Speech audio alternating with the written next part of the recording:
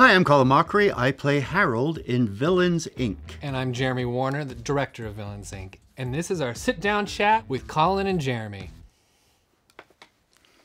There's a logo that pops up or something. Oh, yeah. Why don't you explain this character you've created? Yeah, Harold is just a very fiercely loyal person, and he's gonna give it his all to whoever he has over him.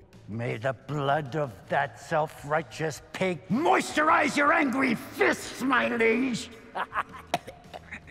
He wants to be told what to do. He wants to know, and he wants to make whoever is above him happy. Our boss, who I pledged loyalty to, said that you guys said that I should give him a cash loan, no questions asked, and I obeyed.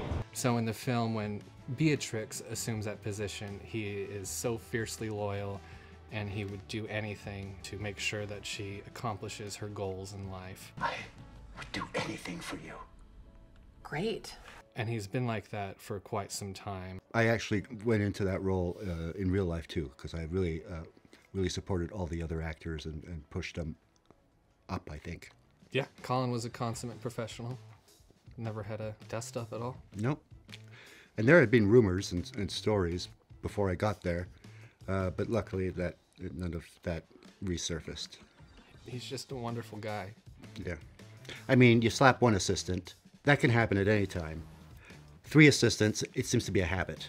Yeah, Colin, a lot of people know you as a comedic improviser, but I don't think a lot of people know about your actual educational background and just how trained you are. Yeah, I went to theater school. I did the classics, and improv wasn't even a. This is how old I am. Improv wasn't a thing. It was at the end of theater school, I saw a demonstration of this thing called theater sports, was this new improv thing that came out, and I thought, oh, this looks like it'd be fun, and that kind of changed my career. But yeah, and I still act a lot. I recently did King Lear. I wasn't King Lear. I played the fool, but it was me and Stratford actors, real Shakespearean actors, and it was fun. It was fun because every night Lear, who was played by a woman, as we walked off, she would turn to me and go, "Closer." So I felt that was good. It's like that 9 Inch Nails song. Yeah, Closer. exactly. Do you know that song? No. Oh, it's very vulgar. Oh, well, that's why I don't know it. Thank you so much for watching, and don't forget to catch Villains, Inc. in theaters April 19th.